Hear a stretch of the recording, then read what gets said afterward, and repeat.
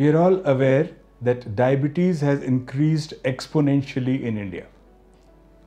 In cities like Delhi and Bombay, at the age of 40, almost 20% of the population already has diabetes. And by the time you reach the age of 60, the figure goes up to 35 to 40%. Those are enormously high figures.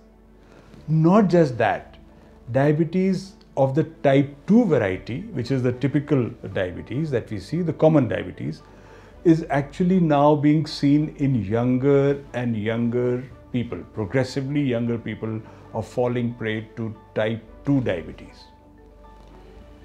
If we look at people under 18, adolescents, even there now 8% of those may have type 2 diabetes rather than type 1, which is the classic form of childhood diabetes, which requires insulin and other, and as a completely different profile. So 8% of children below 18 may have type 2 diabetes.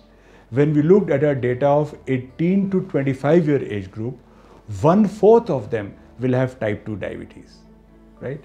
So we are now talking of the adult variety of type 2 diabetes, which is largely lifestyle linked. That is actually happening in much younger people than it used to. So youngsters working in the prime of their life, in their new jobs, in their, in Gurugram or urban settings, they are actually getting hit by diabetes at this stage, and not the classic childhood diabetes, but the adult variety of lifestyle related diabetes. This is happening largely because of our bad, as I said, lifestyle, which means that youngsters are eating at odd times, eating the wrong kind of food, not sleeping on time, and adopting sedentary habits. A combination of all these has led to increase in weight of our youth, especially in the cities. And this increase in weight is fueling the onset of diabetes. So the diabetes epidemic in the youth is very much here now in India. It's not something for the future. It can only get worse.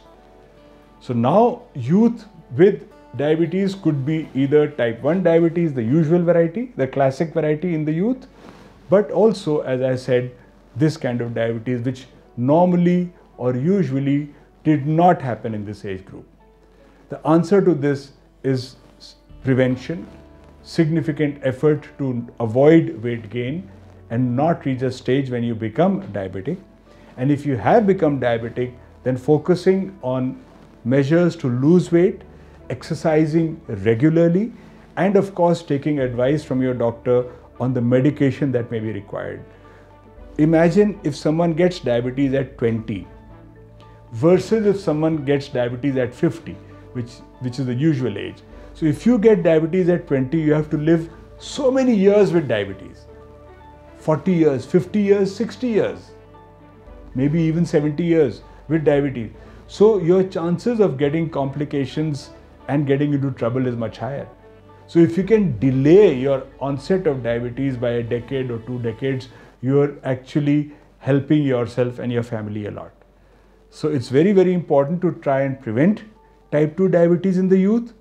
And if it does happen, to address it immediately, because sometimes when you address it quickly in the initial stages, you can actually reverse type 2 diabetes in the youth.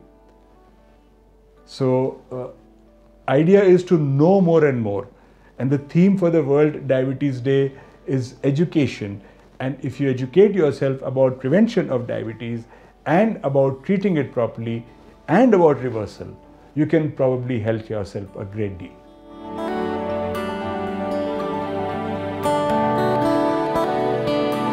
Subscribe to our YouTube channel and press the bell icon to get the latest healthcare updates.